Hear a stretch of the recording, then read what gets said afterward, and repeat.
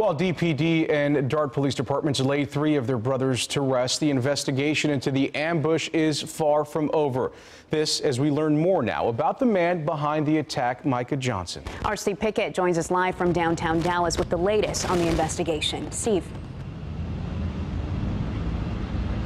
Despite those funerals and the memorials, as you mentioned, there is still obviously an ongoing investigation. We're right across the street from where federal agents and the ATF are involved. As you can see here, we've actually have officers from all over the country who are now coming here to essentially pay their respects to the other individuals who are part of this investigation. We now know, obviously, Micah Johnson had a number of weapons with him, but maybe the most dangerous weapon he had was his outlook and view on all of this that led him to this point.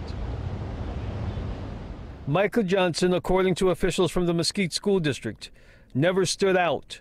Released school records show academic achievement far below average. Only 23 other students from his graduating class of 2009 received a lower ranking than Johnson. We basically feel that Michael was pushed to these conditions as a black man. By the time Babu Amawale met Johnson, Johnson was immersed in the pro-black movement of Dallas's South Side. Omawale leads the Huey P. Newton Gun Club.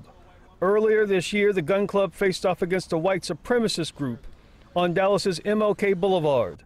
Micah Johnson was not a member of the club, Omawale says, but he did belong to a coalition of ideology and belief. He was a member of this community. He was a member of what we call the conscious community. So he came out to social events such as Kwanzaa Fest, Harambe festivals. He would come out to hear some of the speakers speak.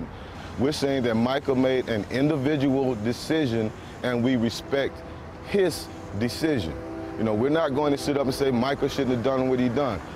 America knows why he did what he did, and it had to come to that climax.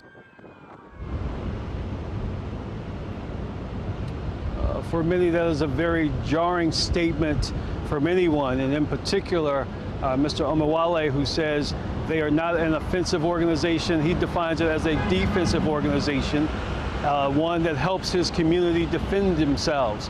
He stressed again that Micah Johnson was not a member of this organization. He saw him in these gatherings, but he says he was not a part of this organization, and any suggestion that they were part of what that man did here, he says folks would be mistaken. Reporting live, Steve Pickett, CBS 11 News.